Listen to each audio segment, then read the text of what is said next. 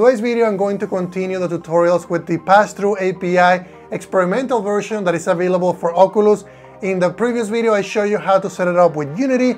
We went through and changed a lot of settings in order for us to make it work, and many of you told me that you got it to work, so that's really exciting news.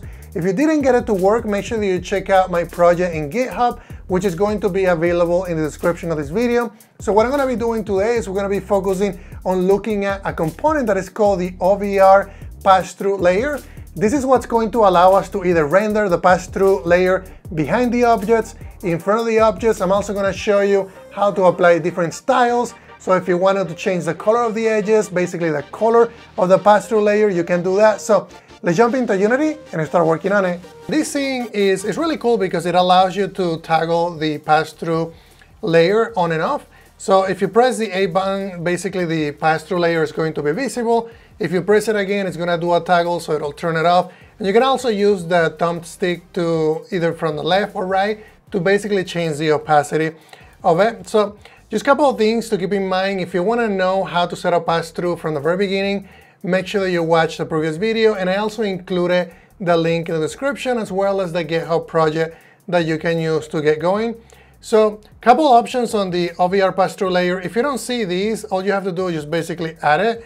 And you can just say OVR pass-through, and you're going to be able to add it just like that. Once you have added it, you're going to have different options in here. One of them is going to be the projection surface. This is really cool because it allows you to determine, okay, do I want to have the pass-through layer on the entire screen, or do I want to have it on a specific surface?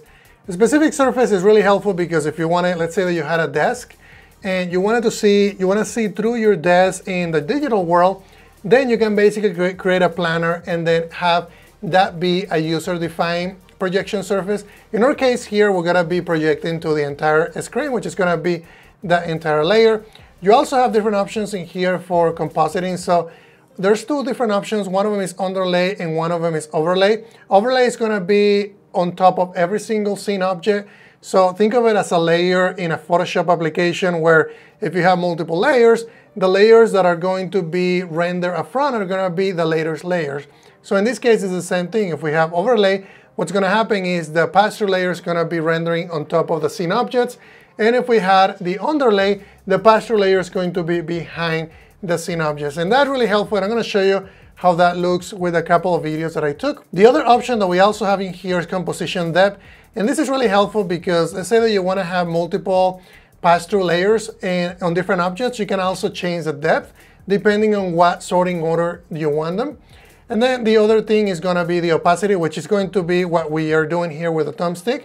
If you want to have 80% opacity, meaning that the pass-through is going to be visible at least 80%, which is going to be an alpha value, then you can set it to that. If you don't want to have it visible, you can set it to 0. If you want to have it all the way visible, you can set it to 1. I'm just going to change it back to 0.8, which is 80%. We also have edge rendering options, and this is going to allow you to, let's say that you had, you wanted to see a different color on the edges on anything that gets rendered. You can change it, and I think I did green on the one that I'm going to show you. And then all you have to do is just enable it. And then you also have, by default, it's going to be set to none, but if you want to have custom colors, you can change either the color map contrast, which right now I have it set to, I think I set it to a higher number when I was doing the demo. You can also change the brightness, the posterize value, and also the colorize value. This one is a gradient, so you can go in here and change it if I want to do, I think I did a cyberpunk kind of a style before, and I selected that, and it looked really cool. I'm also going to show you a couple different demos. So I talked to you about the overlay and underlay. So let's look at the overlay and see how that it's going to look. If you look at these, you're going to see that it has kind of like this purple, light purple color. And this one is the overlay. So everything, the whole layer, it's rendering on top of the 3D scene objects. So, and I'm also changing the opacity because I am adjusting the thumbstick. So the objects don't look as basically, it doesn't really have that sort of a depth as it's going to look when we do the underlay. So you can kind of see how that works. I'm also basically toggling the pass-through layer, and that's why it goes black and then it goes to that purple light color. Let's go ahead and take a look at the underlay. You're gonna see on the underlay the 3D objects are more visible, right? And that's because the pass-through layer is behind the scene objects. And then things just look better this way than they look when you're doing the overlay, because obviously things are covering the 3D objects, and I'm also, toggling the actual pass-through layer. And here I'm just moving back a little bit so that I can see everything. And yeah, we have a controller flying over there. So let's go ahead and take a look at the color map. So color map, again, let me go ahead and pause it. It's going to be this area right here that we're going to be able to control the color of the pass-through layer.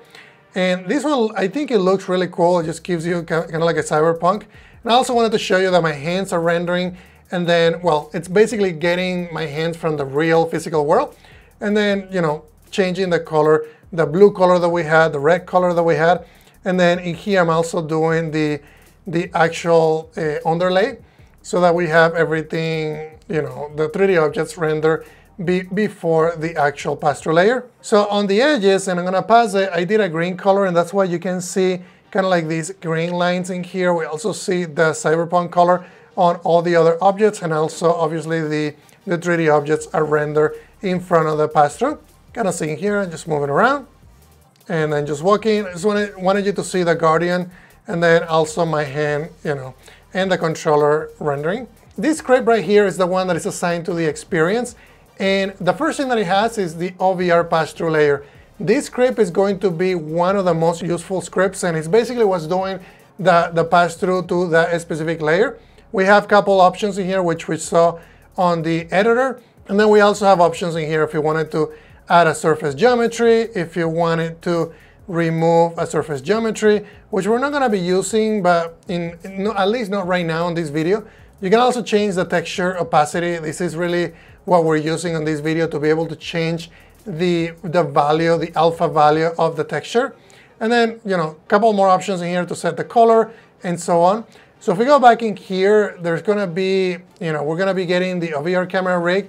And then with the OVR camera rig, we can get the pass-through layer. And then this is just basically just capturing the button A on the controller.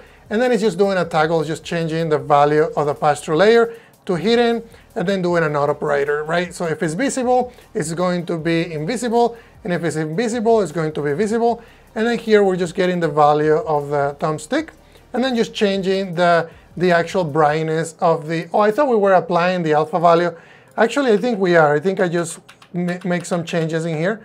Okay, so texture opacity is what we're changing. I'm just getting the value of the thumbstick, and then just applying a little formula in here to be able to change the opacity. So that's how this works. Obviously, there's a lot of things that we can do with this. This is a very basic example, but the main thing is going to be the OVR pass-through layer, and then just getting familiar with that script, because there's going to be a lot of good code in here that you can use to basically change the style of the actual pass-through layer. So that's everything that I wanted to show you guys today. If you guys have any other questions about this, please let me know, and make sure that you check out the GitHub repo, and then don't forget to subscribe to the channel, because that's going to help me in bringing you a lot more videos. Thank you guys.